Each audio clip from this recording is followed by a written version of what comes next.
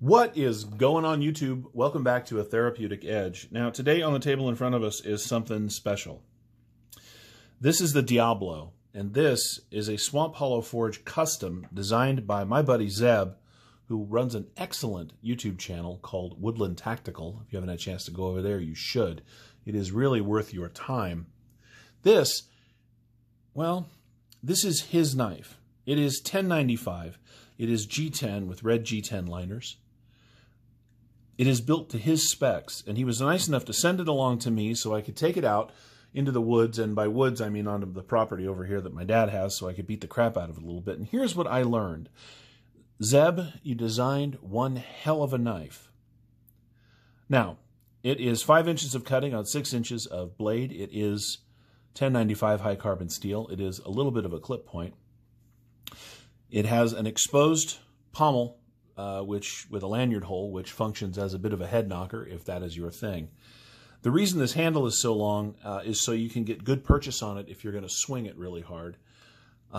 It works beautifully for processing wood. I did a whole bunch of that with firewood today just to see what it was like. It does really good feather sticks because you can choke up on it beautifully. You can baton this thing.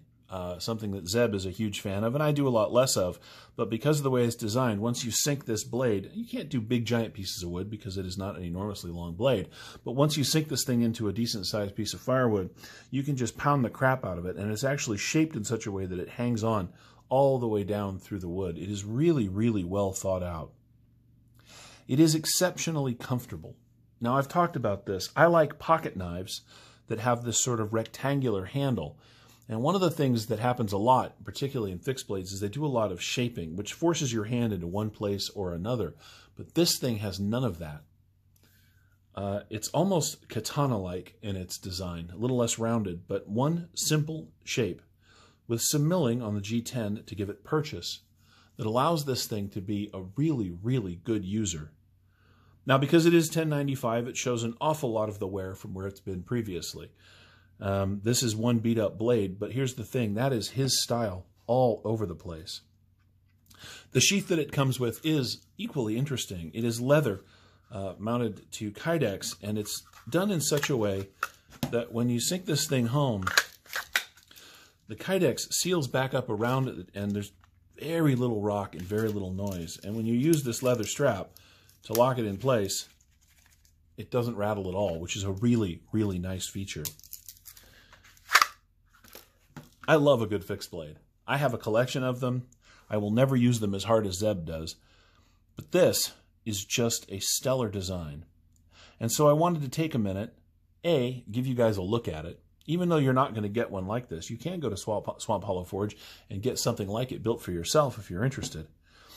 I wanted to take a minute and thank Zeb for sending this along for me to look at. I think it's wonderful. I think it's tough as hell, and I think that it is excellently designed. The jimping along here for the thumb allows you, if you're going to do push cuts with it, for larger materials and heavier materials, it works very well. Again, the choil is placed in such a way that when you choke up on this thing, you have a lot of control. It is just really thoughtfully designed.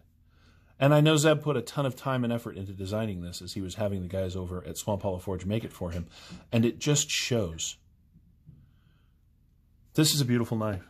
This is not a long video. It's not a long video that I need to make. Just know that if you have in your mind a knife that you want built, if you think you know what's going to work for you, this is the evidence that you should follow through on that and have somebody make it for you. Zeb put a lot of himself into this knife, and he found the right person to make it for him. And the combined effect is one fantastic fixed blade knife. Let's go ahead and throw it up here just for giggles. You have 1, 2, 3, 4, 5 inches of cutting on 6 inches, excuse me, of 1095 blade. The overall knife is 1, 2, 3, 4, 5, 6, 7, 8, 9, 10, 11 inches long. 1, 2, 3, 4, 5, 6, 7, 8, 9, 10, 11 inches long overall.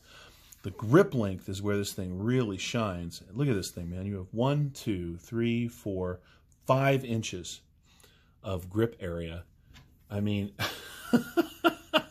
You can move your hand around on this as need be, and it is comfortable in every possible grip. It is comfortable this way. It is comfortable this way. It is great this way. But I'll tell you what, if you're going to get in a gas station fight and you happen to have the Diablo on hand, you are going to be in good shape.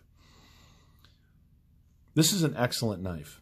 I wish very much that someone would see this and offer Zeb the opportunity to mass produce these, because I think they would sell like crazy.